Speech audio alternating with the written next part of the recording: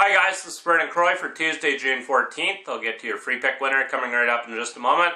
First of all, make sure that you subscribe to my YouTube channel right now for free daily winners. You'll get an instant notification every time I post a free pick. I'm coming off a 2-0 sweep Monday. I looked to absolutely hammer the Bucks once again here Tuesday. I went 2-0 Monday. I cashed my 4-unit Major League Baseball play with the Phillies in a rout over the Toronto Blue Jays. I also cashed my 4-unit NBA smash with the Cleveland Cavaliers winning outright over the Golden State Warriors.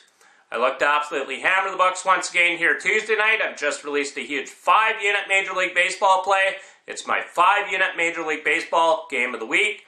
I'm on a 27-7, that's right, 27-7, 5-unit Major League Baseball run, good for 79%, making my $100 clients $9,725.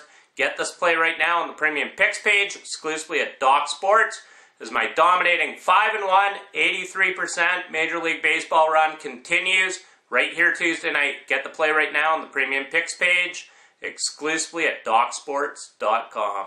Your free pick winner for Tuesday, June 14th, we're taking the Miami Marlins on the money line. It's a nice little underdog right here Tuesday night. The Marlins are 10-2 in their last 12 games when facing an NL West division opponent. And the Marlins are also 4-0 in Kohler's last 4 starts against National League West division opponent.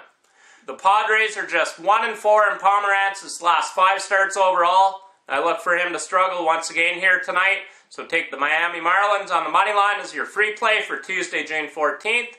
Make sure you get on my huge 5-unit Major League Baseball game of the week. I'm on a 27-7 5-unit Major League Baseball run, making my $100 clients $9,725.